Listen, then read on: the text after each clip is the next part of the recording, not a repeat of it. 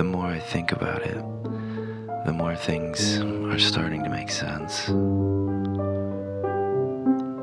How I ended up here, why nothing seems real anymore.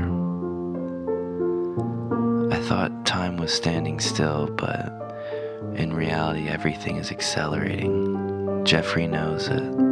Jules knows it. She's been trying to tell me. And now I know the truth too.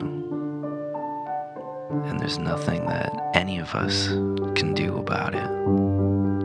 We're stuck here.